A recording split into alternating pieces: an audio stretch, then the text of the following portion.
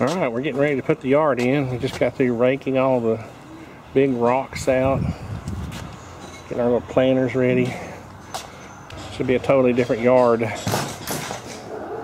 Barry, grab the shovel and we'll mark out a spot for the shrubs. I guess a spot, maybe a bit like this.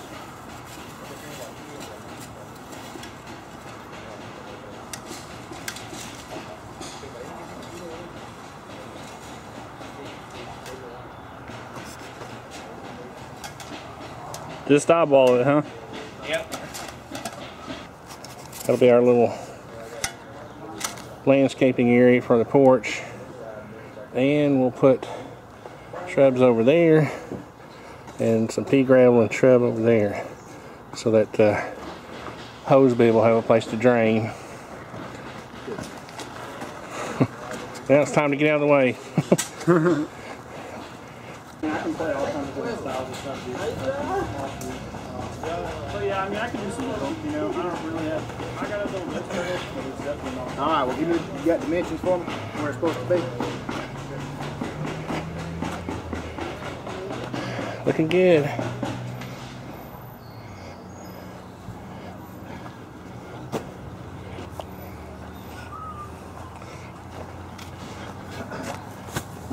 All right, I'll get it. Thanks.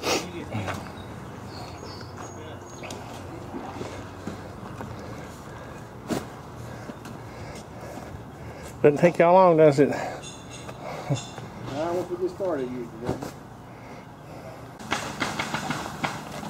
Okay, it looks good. I need to go get some more sprinkler heads. We have very little pressure over here for some reason. We got about, I guess about 60 pounds, and I had 3 or 4 sprinkler heads hooked up to that thing and it wasn't really doing anything, so I'm having to water a little at a time in different spots. Looks pretty good, doesn't it, Alex? We should take our clothes off and run through the sprinkler. You want me to run through it? No, I'm just kidding. The ground is so soft now.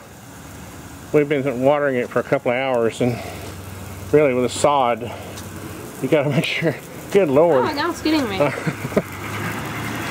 With this sod, you gotta make sure you water and water and water.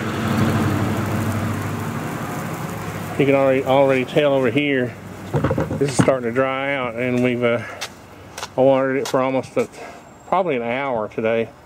Thank goodness the sun, the house is shading it now. Looks good though, doesn't it? Yeah, that's really nice. Won't be long before we have to come over here and mow it. Alright, I guess that's enough watering for one day.